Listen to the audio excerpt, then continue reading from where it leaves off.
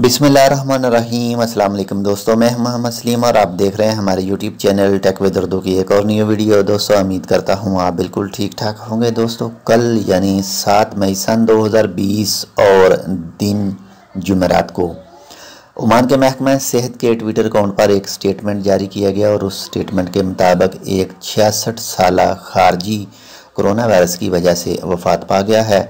इन्ना लिल्लाहि व इन्ना इलैहि राजिऊन। ये ओमान में 15वीं अमवात है। अल्लाह ताला इस शख्स की फ़ैमिली को सब्र जमील अता फ़रमाए और इस शख्स को अल्लाह ताला जन्नतुल फ़िरदौस में आला जगह अता फ़रमाए और इसके गुनाह बख्शे। तो दोस्तों आपसे अर्ज़ है कि आप मुकम्मल तौर पर फॉलो करें जितने भी रूल आपको बताए जाते हैं सुप्रीम कमेटी की तरफ से, बल्दिया की तरफ से या फिर पुलिस की तरफ से, ताकि आप महफूज रह सकें, आपके साथ वाले भी महफूज रहें। जितना हो सकता है इस बीमारी को ओमान में फैलने से रोकें। तो आपके अपने हाथ में ही है इस बीमारी को रोकने के लिए। आप बाहर मत निकलें, बाहर मत जाएं। बहुत ज़्यादा ज़रूरी हालात में अगर जाना पड़ जाए तो तब जाएं, लेकिन वो भी फुल एहतियात के साथ।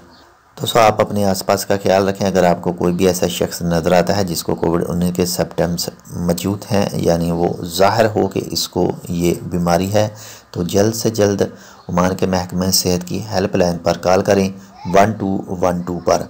तो इंशाल्लाह मिलते हैं किसी दूसरी अपडेट के साथ। तब तक आप अपना बहुत सारा ख्याल रखिएगा। अल्लाह हाफिज़।